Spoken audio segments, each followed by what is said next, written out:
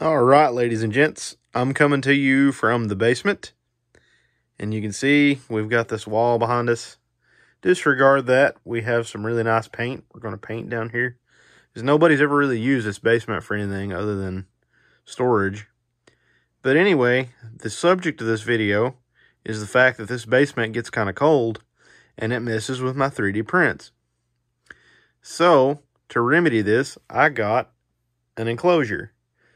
And I had no idea it was actually a Creality branded enclosure because Amazon made it seem pretty generic.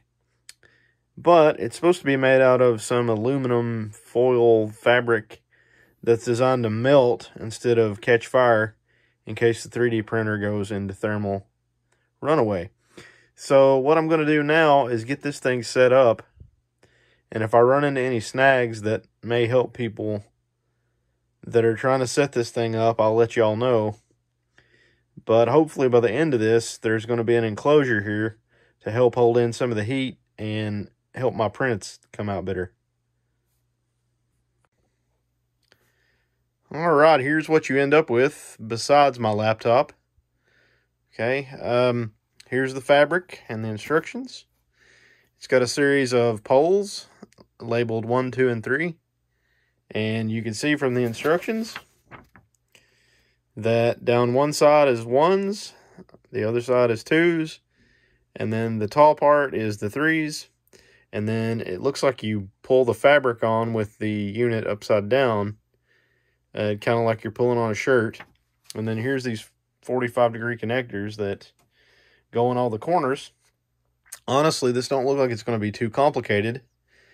But that's some famous last words, so let's see how far I can get before I screw something up. Alright guys, we need to take a time out. Now you're about to hear me say in the next clip to ignore what I just said, and that's because I had filmed this segment where I was showing you how to put the rods together. But what I was doing was wrong, and that's because there's actually 2 types of each one of the rods. So there is 2 bags of rod 1, 2 bags of rod 2, and 2 bags of rod 3. One bag has the rod with the little metal peg. The other bag has a rod with a hole, and they're both labeled number 1, or they're both labeled number 2, or they're both labeled number 3, but they're different. It would have been nice if it would have been 1A, 1B, 2A, 2B, and so on, but it's not like that. So hopefully by me making that mistake and wasting about 5 minutes trying to figure out how to get those rods into one another, you guys will not make that mistake. Okay, so ignore what I just said, because the other bag that's labeled 1, these things have no tapered end, and there's a little hole that the little springy pegs stick into. So and that's fine that it's like this, but there's nothing in these little instructions that would indicate that. It makes sense though, because now there's going to be a non-tapered end on each side, which is what you would need. So let's try this again.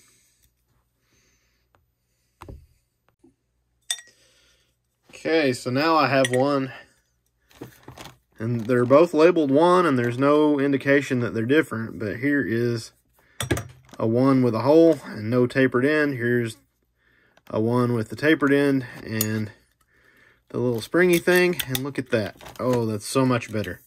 So much easier. So if only they would have disclosed this, then, you know, it'd have made life a lot easier. But they're both just labeled 1 with no indication that they're different. Okay, so that's got all the 1s together. Now the 2s, and they're identical. They both have 2 on them. One will have a hole. The other one will have the springy peg. And I'm not going to show any more of this. I'll put the 3s together exactly the same way. Whenever we get back, the 1, 2s, and 3s will all be assembled. And we'll be putting them in the little 45-degree brackets. Alright, so now I've got a big old pile of 1, 2, and 3 rods that are put together. And I'm going to keep it very, very simple. And here are my first two 45-degree connectors. I'm going to start by putting 2s between this and then building out just like you see here. And get the bottom frame going and then build up. Now, I don't have a lot of my filming equipment here in the basement, and I'm doing this on my phone, so you're not going to get to watch me do the whole thing. I'll just stop and show you as I get to various steps.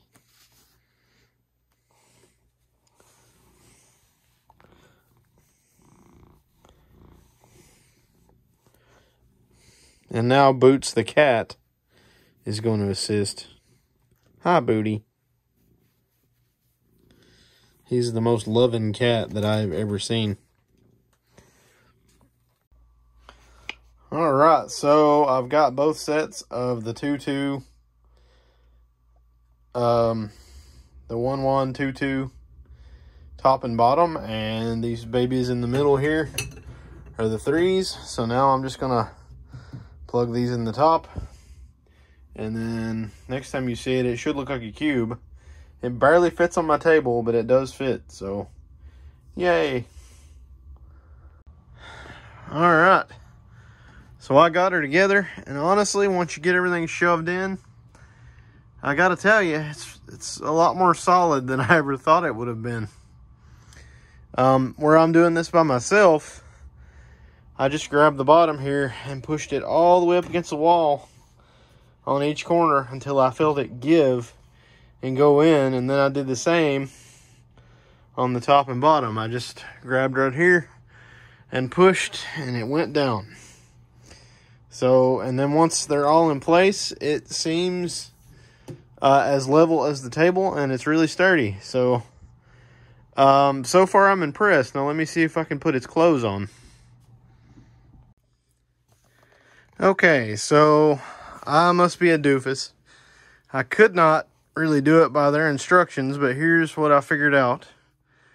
Unzip everything, and what you see up here is all the way back, because I got it folded back behind itself, the clear panel that represents the front. So wherever the front of your printer is going to be, lay it down like that. So this is the front lip. Okay, and now what I'm going to do is set the cage down inside of it, and this will be the back of your printer, and here's this nice little hole for your power cord. And see, it's even got a little cinch, so you can really cinch it up and cut off the oxygen so it won't burst into flames if something goes wrong. Okay, so I finally got it. This is very, very tight, which is good because it is going to give structural rigidity. And a few things that I will clue you in on that weren't necessarily clear from the directions. And for all I know, I'm just a ding-dong. But for one thing, make sure that the back side and conversely the front side with the flap is going over a 2 rod. Because remember how we've got 1, 2, 3. The 1 rods are a little longer, and they're on the sides here. Okay, and then get it on as even as possible all the way around. That was the problem I had, because if you're short on one side, you are you're going to be too long on the other side. And I kept picking it up and rotating the whole cube and moving things around to pull out the slack. Okay, this thing is an absolute beast. It's huge, right? Which this is a wide angle lens. It doesn't really do it justice, but I can easily fit my whole shoulders and half my torso and stuff in it. When I get the Sovol in there, I'll give you a shot so you have an idea. Make sure, another thing is your corners are going to sit perfectly in the sides here, and if you don't do that, then this ain't going to work. And also the top flap, which I'll show you in just a second because I can't do it and hold this tripod with a phone on it. But the top access hole has to be unvelcroed, and it actually folds back and has a little Velcro strip to keep it from putting any pressure whatsoever on the unit. All right, so now let me get it halfway zipped up. Okay, so I got it halfway zipped up. What I mean by that is, see the clear flap where you can see everything is hanging down in the front. Now, let me get out of this wide angle view. Oh, well, I guess I gotta stay in it. Okay, it's hanging down in the front. And then here is the top access hatch I was telling you about. This is how you can change your filament and whatnot. And it folds back on itself. See, here's the Velcro that normally hooks in right here. And I've got the phone up, I can just kind of see it from the side. So I apologize for the angle. But this folds over, and now it's Velcroed in place. So the whole idea is to keep air out of this thing. And personally, I feel like that they've done a really good job with that. Everything is sealed very, very well. This would be better if it was on a slightly shorter table for a guy like me. These zippers are not particularly high quality. So if you're having to put a lot of stress on the zipper to get it to go back and forth, you've done something wrong with your install. Okay, because see, I'm not having to pull hard at all. And whenever I was first putting it together, I thought maybe you had to crank on the zippers, but they're, you know, these are not the high quality Japanese zippers, right? They're totally generic, but I mean, they're fine. Just go all the way down and around. And there we go. Okay, so, and I would do a totally backup shot, but I am in a very tiny corner of the basement and really don't have a lot of room. So I can't do that for you, sorry, unfortunately. But yeah, getting that on was definitely an adventure. I feel like this is made pretty well. There was a lot of there was a few complaints, not a lot, a few complaints on Amazon. And you know, I feel like this thing's made pretty well, to be honest, you know. So now I just got to get the Sovol in there, so I'll be back with a shot of that. And here's the Sovol in the new home. So you can tell how big it is simply because, you know, in here, there's so much room for me to get in here and work. The USB cable running over to the old laptop. There's a Velcro hatch right here. I just undid one corner of the flap, run it out, and seal it back down. The Velcro is really, really strong. Back here is where the power cord came through. And I'll cinch it up because I guess that's how it's designed. And up top here is the top access hole. I have it sealed off. So it's just a matter of doing the Velcro, and that way I can get to the top of the filament if need be. All right. So there she is. That gives you a sense of scale, because if you've got a Sovol SV01, you pretty well know. Okay, final thoughts on this Creality 3D printer Enclosure. It's well worth the money. There's no way I could have made something with this much fit and finish, and the foil fabric, because I don't even know how to source something like that. I can't sew. So, and I leveled my bed with the printer in there. There's plenty of room to work in.